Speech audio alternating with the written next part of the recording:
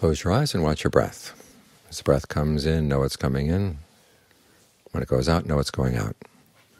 Try to keep your mind here with the breath. Make the breath comfortable so it's a good place to stay. You can experiment for a bit to see what kind of breathing feels good. Long or short, fast, slow, heavy, light. It's up to you to choose what kind of breathing you like. But then once you've got something you like, make sure that the mind actually stays there. You want to get some control over your mind. When you tell it to do something, you want it to do what you want it to do. You don't want it to go wandering off someplace else. Because if the mind isn't under your control, then it means your thoughts and your words and your deeds aren't under your control. You end up doing a lot of things you'd rather not do, or things that you would regret afterwards. So try to get some control over your mind. You tell it to stay here, and it stays right here. That's the mind you can live with. Otherwise, it's like a committee with lots of different opinions inside. They pull it this way, pull it that way. And life never turns into anything that you really want it to be. It goes a little bit this way, and then it turns around and goes that way, and you ask yourself, well, where is it going? Well, it's because the mind hasn't directed itself rightly, as the Buddha said. You want to make up your mind what's a really good thing to look for in life, what's a really good thing to try to accomplish, and try to make sure that everything you do focuses on that. It doesn't go pulling you off in other directions. So the shape of your life depends on the shape of your mind. You want to get your mind in good shape, i.e. a mind that when you tell it to stay, it stays. When you tell it to go, it goes. It doesn't fight back. Or if it does fight back, you've got the power to overcome its rebelliousness. So you can get it to do what you really want.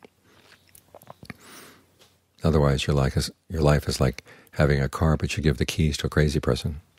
The crazy person gets an urge in his mind, he just goes off driving in who knows what direction, because you have no control over the crazy person. Well, the mind that hasn't been trained is quite crazy like that. As the Buddha said, the mind can change its direction so quickly that there's no good analogy for how quick it is. It's quicker than anything else in the world.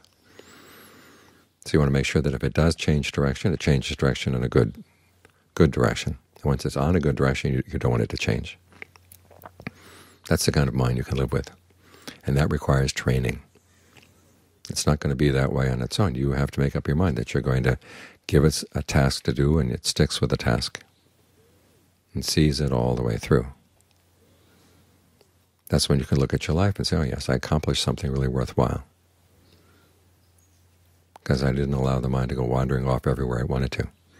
It requires some restraint. We don't like the word restraint, but then when you think it's not a deprivation, it's basically a kind of trade.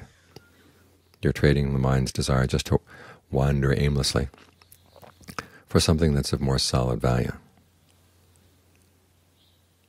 So when you see that there is solid value to be had in life, okay, make sure your mind is up for finding that solid value, that it's trained in the right direction, that it's under your control. And it starts with simple exercises like this, just staying with the breath and staying here continually, not wandering off. This is why it's called developing. Bhavana is the word for meditation. It means that you develop good qualities in the mind. And to develop them, you have to stick with them.